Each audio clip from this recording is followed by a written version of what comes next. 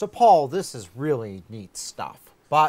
So we found some things, but are we able to make any conclusions based on a statistical basis so we know how frequent these things are? Well, here's the data on what we've currently seen. So the red dots over here are the planets discovered and confirmed by the transit method. So we're plotting the mass here against separation, and of course the ones found by transit are all very close in. Yep. It's not including most of the Kepler ones because they are not confirmed, but they'll be down around here. And we've seen the radial velocity, which finds some of these hot Jupiters, but is finding more and more of these eccentric giants up here. And the green dots over here, I hope you don't have red-green colour blindness like Brian does and can discriminate them. They're about where you'd expect these things to be. So they're in this region over here, so about the Einstein radius out, a few astronomical units out. And you can see things down to quite low masses and also quite high mass ones. So you are indeed finding things where you'd expect. So we know we have different selection effects here. Yeah. And so we think that the selection effects for the green points are pretty much just how far away they are. So the fact that they scatter down further down here tells us that maybe the blue points are a little biased because, of course, the blue points don't find things down here. Yes, so we've already talked about how we go about working out biases, whether we do a Monte Carlo simulation or try and work out for each bin here what the odds are of seeing things. And so we can try and recreate what the true population is.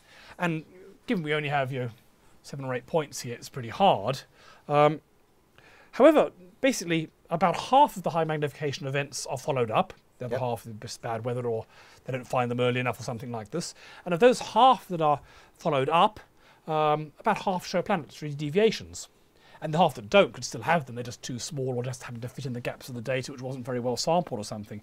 So it's looking like, of order, half of all these typically dwarf stars that we're in the foreground of our line of sight to the bulge have planets big enough to see out in this sort of range. Okay, so we can make some preliminary conclusions.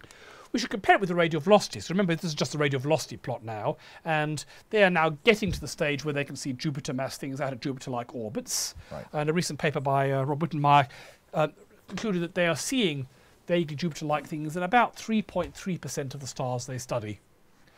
Right. However, that's almost certainly a gross underestimate of how many are out there, because they haven't got that many years of data. A lot of them you can't measure enough precision. So he estimated that for everyone they see, they've missed at least a few, and maybe as many as 10, but it can't be much more than 10 they've missed. So they have to potentially could correct up their 3.3% by a factor of 10.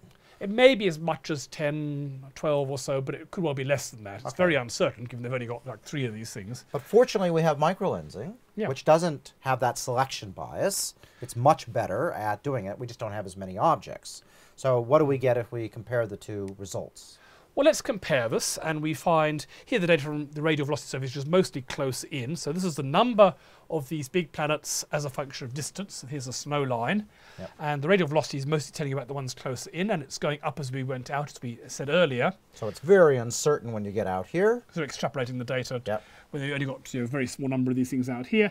And that's the microlensing data. A bit ahead, but probably consistent, given the large uncertainties in both of these things. Okay, so they are consistent, although the microlensing saying maybe there's even more than suggested by the radial velocities. So it looks like the number of planets really does keep on climbing as you get out here. But we're really looking at, 20, 30, 40%. So 30, 40% seem to have Jupiter analogs. And it can't be much more than that because of the radial velocity data we've just been talking about. Yep. So if we try and work out the overall exoplanet population, this is very rubbery. We've got the classic hot Jupiters, the ones that were discovered first, and they're maybe 0.5%, 1%, depending quite where you draw the boundaries around them. So they really are an aberration. I mean, they were seen first because they're easy, because they're so big and so close in, but they're not a large fraction. The eccentric giants are about 7%, but then we've got the close-in super-Earth seen by Kepler, which is maybe 30%. So those are very common, and we didn't know at all about them a few years ago. Yep. And of course, these ones are often the same stars as this one. So for example, like Upsilon Andromeda has one of these and one of those. Okay, yep. And now we're seeing that the Jupiter analogues are also maybe no more than 40%, probably at least 10, 20%. So maybe 30% is a good guess we're getting. Number's very rubbery at the moment. So, yep. But these objects, let's just be clear, can these objects occur in these solar systems as well, and we just wouldn't know about them simultaneously? It could be, because you bear in mind these are mostly being seen by Kepler, Yep. whereas these are being seen mostly by galactic bulge microlenses. They're not in the same stars. We can't look at the same stars and see both of these things. It'd be lovely if you could do microlensing in the Kepler field or point Kepler at the galactic bulge or something like that, but that's not happened. So it could be that these 30% are the same as these 30%, or it could be different. Maybe 30% here are 30% like that and they don't overlap. Yeah, and the fact that microlensing only happens to 1 in a million stars means even if you looked at Kepler, the chances of getting lucky are almost zero. So, But maybe with future big telescopes we could look for one of these events and then wait till the foreground dwarf star's drifted away from the background star and then try and nail it for radial velocity and see if you can work out what else is there. So or there do is, transit observations. so there are ways forward. But we are getting, I think, kind of an interesting picture here where solar systems seem to come in a variety of flavors, and it may well be that they're mixed, but certainly our own solar system does not appear to be grossly atypical. Though it's not dominant. Yes.